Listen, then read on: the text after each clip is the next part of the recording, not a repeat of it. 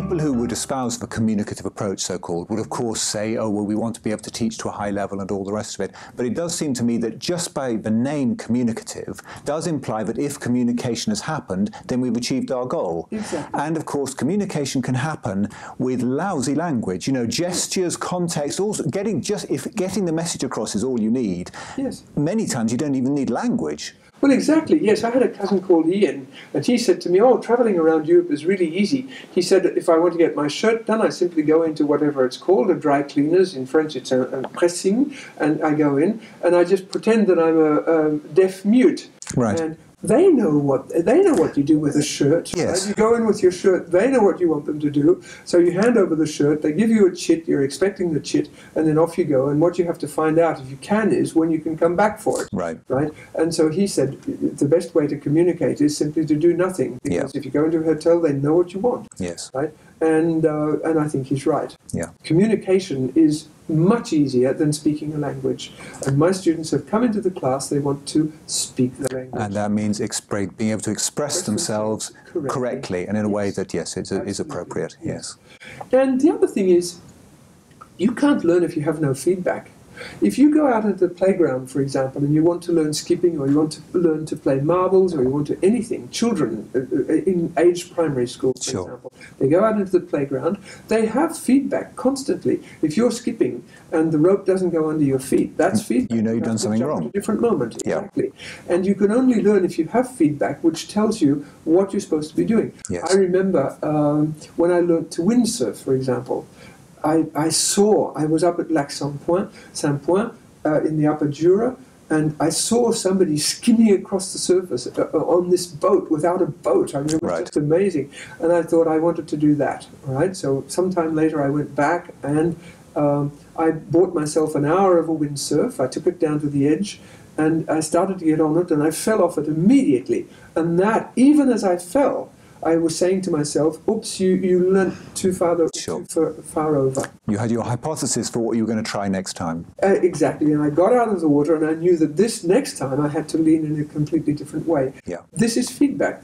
We live in a world where you learn with constant feedback. It's true. I mean, there's this trial and error is almost sometimes said in a disparaging way, and yet most of the time we learn so efficiently by trying things out, discovering what the error is and trying something different. This is the problem with trial and error. People talk about trial and error, and what they forget to say is trial, feedback, right? Trial, error, feedback, new trial, which is different. Absolutely, and better, and usually, better. Well, certainly, and move a step towards mastery anyway. Yes. Either it's eliminating one possibility which will turn out to be a dead end as well, or it leads you further on where you want to go. Yes. Yes. But trial and error is how we learn.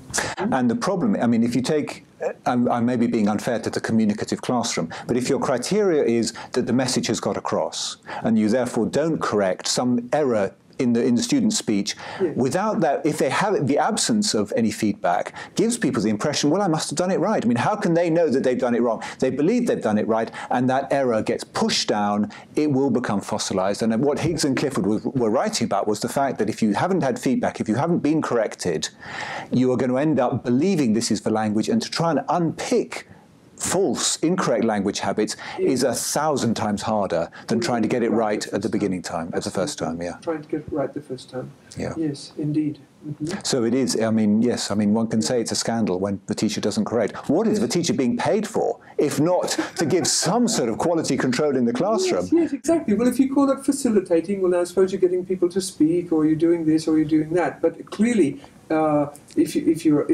far as I'm concerned, if I'm a teacher, then my job is to make sure that what happens is correct. And the students know it. What I never say, for example, is, oh, good, fabulous, this kind of thing. Because this is psychologically, what this means is I'm judging, right? And I don't want to judge my students. What I do is I evaluate their language. I tell them what I tell them silently, usually. Yes. what it should be. Yeah. I have all sorts of ways of correcting. For example, if I'm correcting syllables, well, I can do it this way. I can put the word onto my fingers like Four this. syllables. Four-syllable word like this, and then I can point out to them the stress should be here, which I do like this.